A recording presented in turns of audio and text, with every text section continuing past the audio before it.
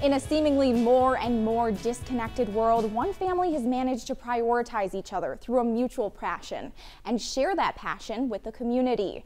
You may have eaten there before. I spoke to the faces behind Rib Mountain's restaurant Carmelo's about their restaurant's generational history. A dream that's been cooking for years. In 1986, Joan and Carmelo Oliva opened their restaurant's doors for the very first time. Carmelo was my husband. A good friend to a lot of people. Just like a great guy. He liked to have a good time. He would like to have a cocktail after work. Carmelo's dream went far beyond cocktails and food. He was very family oriented. They just wanted something where all of us could be together. That was the reason we started the business, so the family would be together working. We were every day, you know. When you walk through the front door, you'll see hanging on the wall this photo of their family making that dream possible. Joan and Carmelo, 8 children, their spouses, and many grandchildren.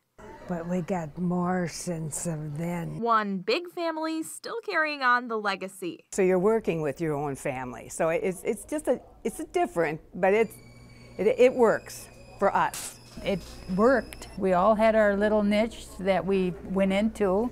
I was in the kitchen, Peg did bartending and hostessing, and they worked it. He worked in the kitchen and hosting, and my mother was a hostess for years. It's now down to the 4th generation. So now my grandson is working here.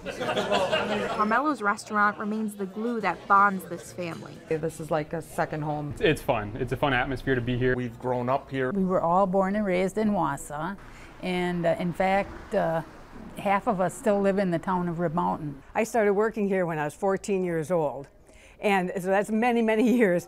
And we've gotten kids, that came in, got married, had a baby. Now the babies are growing up, got through college. They're having babies now. It's just, and they come here. Passing many milestones.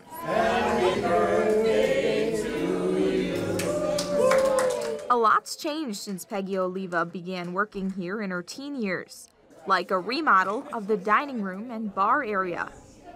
We didn't do a lot of advertising. We got started by word of mouth, and it just kept growing.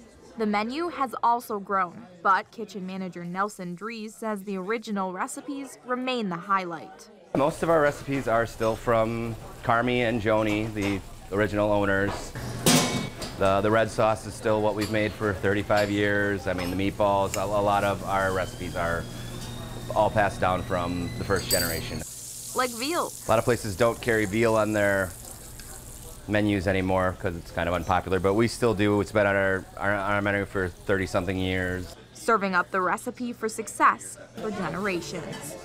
Treat people with respect, you serve good food, and keep them wanting to come back for more. And most importantly, the people, the people. Reporting in Rib Mountain, Hannah Borkert, News Channel 7.